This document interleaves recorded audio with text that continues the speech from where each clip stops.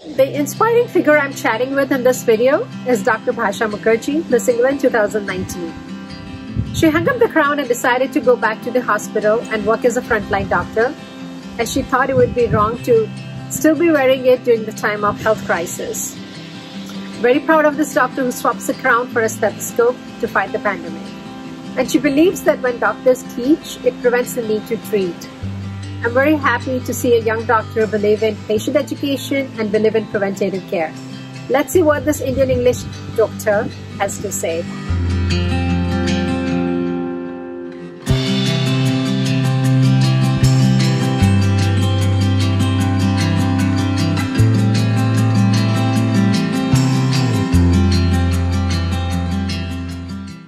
Hi Bhasha, welcome. Hi, thank you. Thank you for your time today.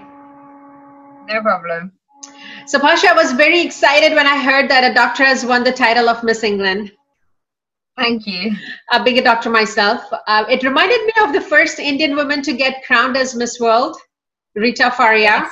And that was way back in 1966. She was a doctor too. And so Bhasha, how did this beauty pageant happen? Was it right after med school? Tell us a little bit about that. I was in my final year of medical school when I was sort of competing in Miss England. I had sort of been doing modeling for about 8 years. All the way through medical school, I'd carried on doing it as a sort of something on the side and, you know, something to keep me balanced, because I think I'm sort of quite creatively inclined as well as the academic side of things, and I always needed some form of creative arts to keep me balanced. So for me, modeling, acting was that basically, and pageantry, it's sort of similar to that whole line, and I also am very interested. I've always been into social work. I think a lot of medics, they are inclined in that way, that they like to do things for the community and stuff.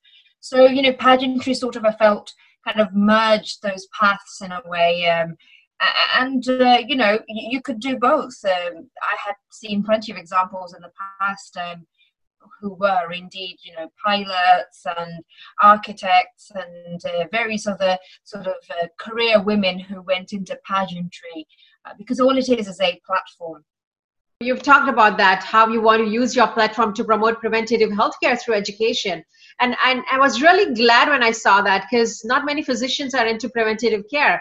And, you know, the reason I have my YouTube channel is because of my passion for preventative care. So let us tell us a little bit about that. And especially you mentioned that you're interested in diabetes prevention. You know, it was a case of me working in hospital after winning Miss England, and it was my first job, and I ended up in the busiest ward in the whole hospital, which is the respiratory unit. That ward is actually always full, you know, and I ended up being there in my very first job. And I was handling that job with all the duties of being Miss England and preparing for Miss World. And it was at a time when I would see the patients. They'd come in one day, go home 3 days later, come back again 2 weeks later, or something like that. And I just kept thinking, you know, this is just like a cycle. People just come in and go out and come back, and that's it. And all we're doing is just solving the problem temporarily until they come back again. And I thought this can't possibly be the best care that we have for people. I thought, actually, we really need to start putting an end to this coming into hospital every time, you know.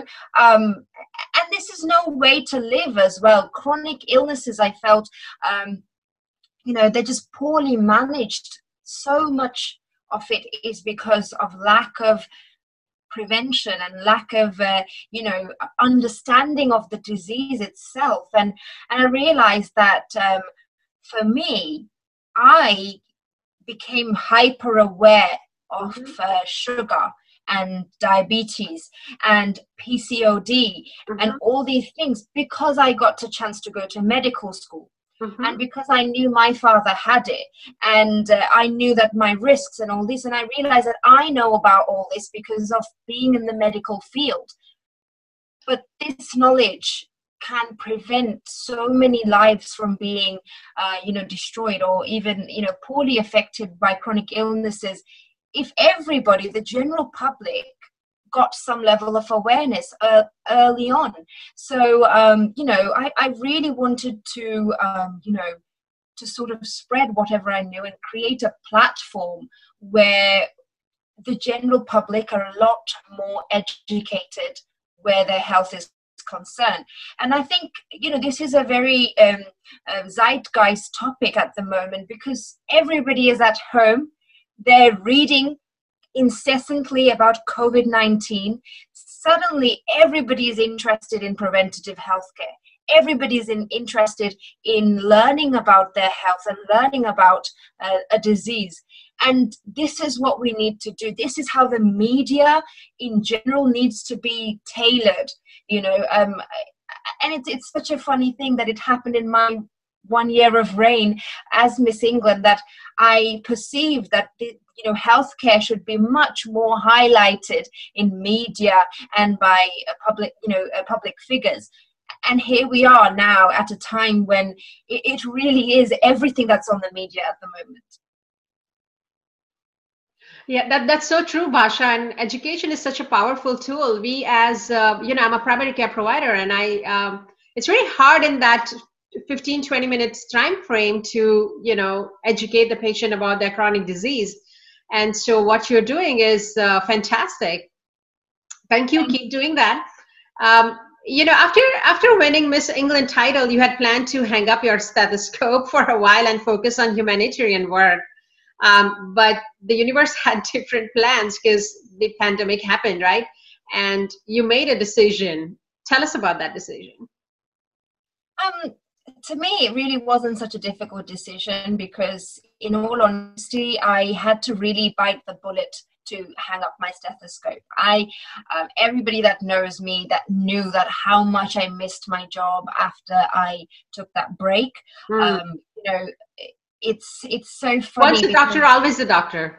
Yes, honestly. And I craved being, clinically stimulated, if that makes sense, stimulated in that perspective.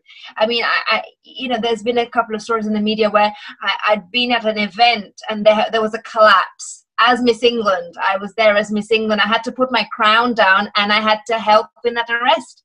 Oh my God. Yeah. And then during Miss World, there was 2 fractures that I diagnosed in my fellow contestants.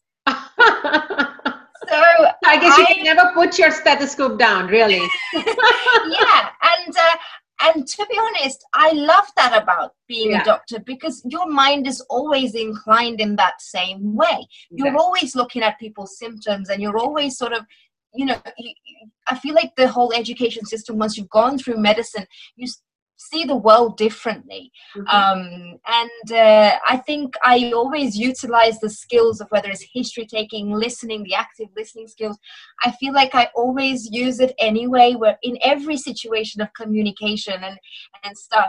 So I was all too happy to return to work, to be honest, because in all honesty, what I loved about my life before Miss England was the balance. As I said, I am creatively inclined, but I always chose to stay in education. I never, wanted to quit medicine and quit studies and go just do modeling and acting. There was plenty of opportunities like that during my, medical school journey, that I sort of made that sacrifice and chose to stay with medicine. So, it was, I felt a deep void in my life when I took this time off from being in an actual hospital environment. I missed that totally. Even though it was becoming so exhausting to balance both lives, I still really missed it. Yeah. So I was very happy to come back. and you're so right, because science and art go hand in hand. Absolutely. Yeah. I came across this cartoon, and I'm going to read this. I just love this. Miss England traded her crown for a new stethoscope. to push COVID down and flatten the slope. I thought that was very cute. That's so sweet. I didn't get a new stethoscope, but sure.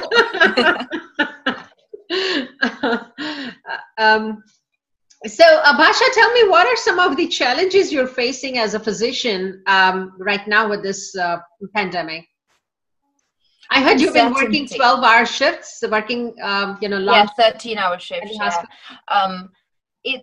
Uncertainty. I think that's been the most challenging thing, not just for us at the front line, but also everybody in general. That this not knowing. And the fact that every day, it's a great thing that every day we're making new progress and learning new things, which sort of still, it's great. But at the same time, it does make us feel very anxious, because this is not a disease that we've learned about in our textbooks or things like that. And we're sort of doing guesswork here in a way, not to at all, say that what we're doing is not right or anything like that, but every day the rules change. And in our hospital, for instance, and many hospitals, for instance, who we're testing, for instance, that keeps changing. The implications in larger society in terms of, when you test someone and then the results take 72 hours or 24 hours to return back, do we keep them in hospital or do we send them back home? And, there's been new things pop up in terms of care homes refusing to take back elderly people who have not yet tested negative. But that means we have to keep them in hospital for longer. It's challenges like these, and sort of every day we have this meeting, this doctor's meeting, every morning. There's new things that we're having to this policy's changed, that policy's changed, this ward has been juggled, now we're keeping these people together, not these people. And we as juniors as well, we're being circulated in different wards. I never get to find out if the patient I treated or saw in A&E one day, if they've ended up in ITU or if they've been discharged or something like that, unless I physically follow up.